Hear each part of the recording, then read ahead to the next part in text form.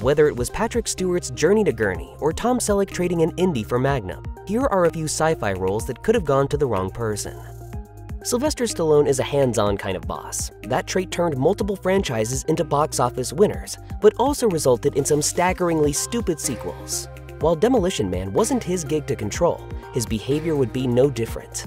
Lori Petty, then a fresh face, showed off her dramatic chops in A League of Their Own and her action capabilities in Point Break. She won the co-starring role of Lenina Huxley in Demolition Man, but she got the axe after 2 days on set. The reason? She and Stallone didn't mix. In 1993, Petty was quoted by Entertainment Weekly as saying, "Sly and I were like oil and water. Producer Joel Silver needed a replacement, fast, and Sandra Bullock fit the bill." Petty eventually found her own groove. It's easy to see how she would have become a bigger part of Demolition Man, and Bullock's lighter, softer tone makes her a foil that amps the uber-masculine strength of Stallone versus Wesley Snipes. Ultimately, Demolition Man is a fun, ridiculous movie that works because of its mix of explosions and familiar tropes. Bullock is definitely an upgrade in the film we got. I don't know. Thanks. The actors playing the Marines and James Cameron's aliens spent several weeks together in rehearsal, customizing their characters' armor and building a natural camaraderie that comes through on screen. Then Michael Biehn came in late, and he even inherited some other guy's armor instead of putting together his own. That other guy was the Warrior star James Remar, who needed to be replaced several weeks into filming. Facing a drug charge, he was removed from the production, and Biehn spent a fast weekend flying to England to pick up the slack after producer Gail Ann Hurd personally called him. A Cameron veteran, Bihn's unflappable Corporal Hicks becomes Ripley's bedrock for the movie's back half. He matches up to Sigourney Weaver's charisma so well that we never notice he feels a little more quiet with his fellow Marines. And yes, we're still mad that he's not getting the redemption he deserves in the still-canceled Neil Blomkamp Alien film. It boggles the mind to think of a time when Sir Patrick Stewart would have turned up on a set and gotten a, whatever, let's go with it. Today, he ranks as a genre icon thanks to his portrayals of Professor Charles Xavier and Captain Jean-Luc Picard, and as one of the best theatrical performers of his generation. Shall I compare thee to a summer's day? Thou art more lovely and more temperate. So it's never not a surprise to look back at David Lynch's Dune and see him as Gurney Halleck. It wasn't supposed to be, but the facts remain vague. During an Emerald City Comic-Con panel in 2013, Patrick Stewart himself revealed that casting was meant for someone else, but he showed up and Lynch just rolled with it.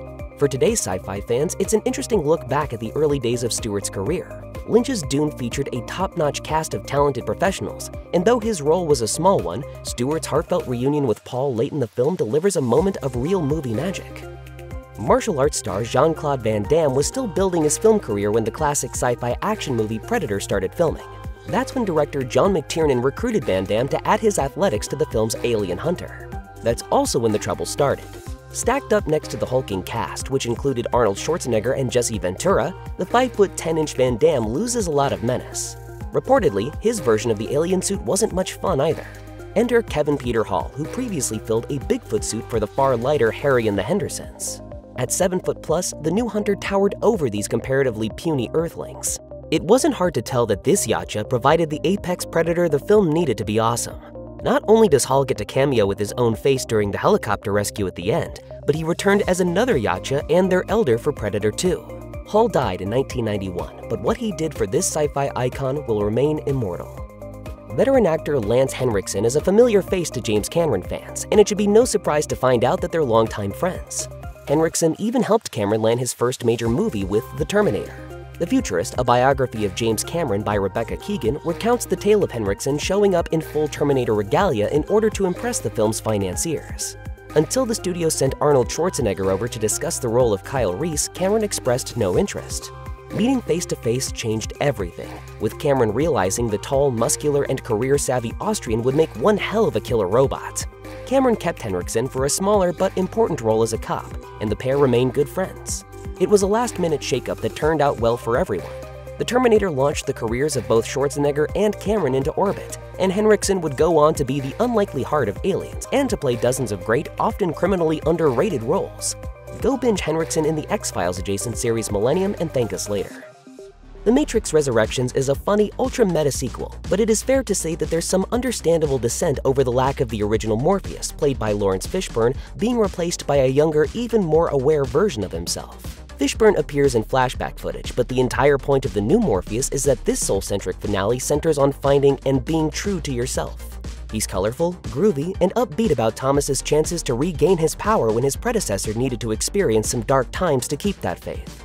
Yahya Abdul-Mateen II, who brings his stellar energy to even the most lacking roles, makes for the perfect spiritual leader for a story about securing the happy ending you deserve. The old Morpheus is the past, and he deserves his happy ending in Revolutions, standing at the edge of a free Zion. Terrence Howard gave us a pretty good James Rhodes in Iron Man as a stoic foil to Tony Stark's antics and the only sane man in town.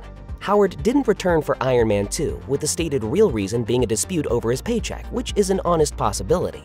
His departure came late in pre-production, however, and Don Cheadle had to sign on fast with little idea of what would come next.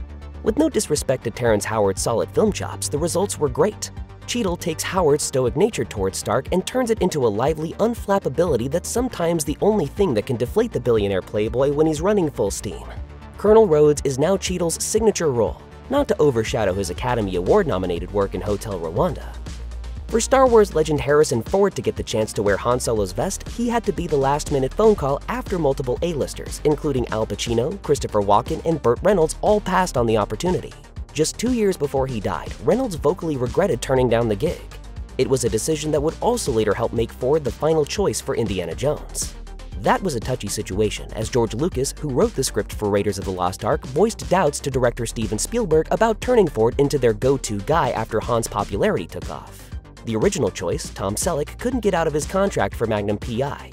It's not hard to picture the Hawaiian shirt-wearing TV heartthrob searching for the Ark and fighting Nazis, but this twist of history ensured Ford's blockbuster future. Ford's competition turned out fine, of course. Reynolds left behind a legacy of classic movies and surprise TV appearances, and Selleck is still trucking with a thriving TV career while also explaining how our aging grandparents can make money off their house without losing it. If Star Wars taught us anything, it's that taking a percentage of a guaranteed moneymaker will feed your family for decades to come. Matt Damon knew that when James Cameron talked to him about his Avatar project, offering a 10% cut of the box office profits. But Damon was in the middle of a Bourne film with more on the way and had to decline. Sam Worthington, meanwhile, was a fresher Aussie face with nowhere to go but up. In between his CGI-heavy shoots for the sprawling Avatar franchise, Worthington left his mark on acclaimed miniseries like Manhunt Unabomber and Under the Banner of Heaven. It's also true that he lends a steady new guy humility that proves he was the right choice for Avatar. Dennis Hopper always gave everything to every performance. He was the sort of livewire talent that made the infamous 1993 Super Mario Bros. Movie even more watchable today, and that's saying a lot. It's a terrific attribute, but not always the right thing for a story.